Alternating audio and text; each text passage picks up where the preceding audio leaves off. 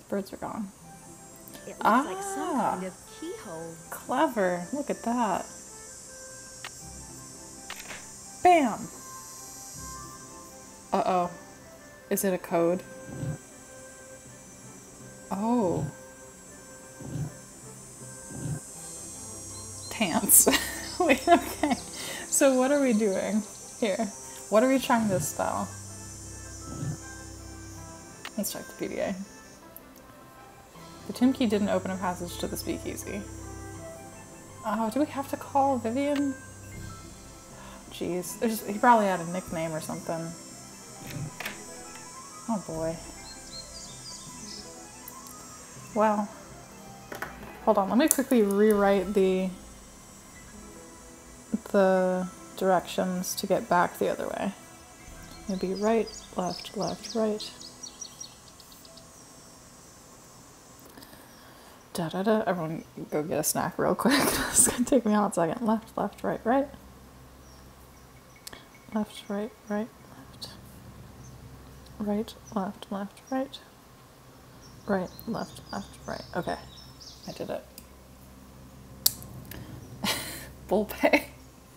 These are good nicknames. Oh no, what am I doing? I just started walking. I don't trust myself to just walk through the forest anymore. Okay. Right, left, right. There's an owl. Mr. Owl. Baldo. Oh, I hope so. Left, right. Left, right, left. Right, left, right. Right, left, right. Heck yeah. Okay, Vivian, what's up? We gotta call you again. I hope it's Butts. Wouldn't that be great? Hey, it's me, Butts Matthias. What's up? Beep. Beep. Beep, beep, beep. Beep, beep. Lily, can you hook up your computer, the code for the touchstone decoder to the computer audio, and it can decode what that phone number was? That'd be cool as heck. Is this Vivian? No, this is your station drop-off. Vivian's fixing snacks in the kitchen. Oh my gosh, Eustacia and Drop-Off? What? Harry Houdini's cousin? Use the air horn like I showed you. No, Eustacia, wait! It's Nancy Drew. I talked to you on the phone a couple of months ago, just after a friend of mine was kidnapped in St. Louis. I asked you questions about the theater where the kidnapping took place, the Royal Palladium, remember? Oh, that was from a different game. Drew, the Snoopy one. You're not dead yet?